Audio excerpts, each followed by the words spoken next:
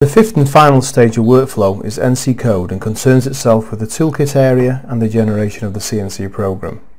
The review kit command will allow you to inspect the specific tooling selected for this particular component. You are permitted to edit the selected tool. Here I can change the turret ID, say to a different number. If I were to close and regenerate, the number would now be altered in the sequence. Moreover, workflow will allow you to edit the pre-selected tool. Switch off associative, disengage use filters, and now you're free to select any tool within the Edgecam tool library. Our next stage is the job report, which provides documentation about the part and takes the format of an internet file. Edgecam broadcasts the file live, meaning that the manufacturing data is always up to date and the file can be accessed through any internet-enabled device. There are numerous facets to the job report. You can search for a file based on the customer or on the family, this is like a group, or the status.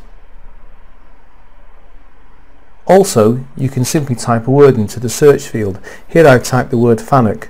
The display list will now only show files with that word within them. This file is the file that we have been working on.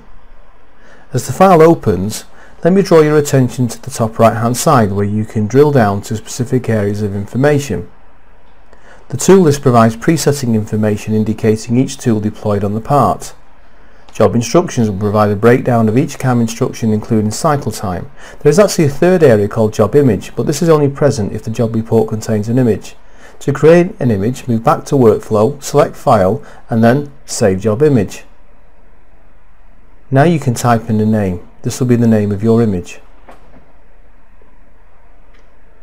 Move back to job reports and having refreshed the report you will now see the job image area.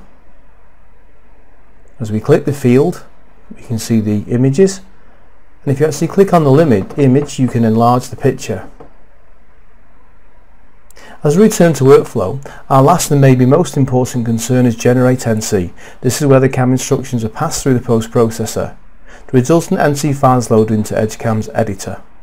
Here you may scroll and scrutinize the CNC program. Inspect the commands across the horizontal bar. It contains many functions. One function is split the screen. Here we can see multiple windows. Now we can see the search and find routines. Search for a word. Or you can search or go to, in this particular case, a specific line number. Finally we see the add sequence and resequence functions. This concludes the tutorial.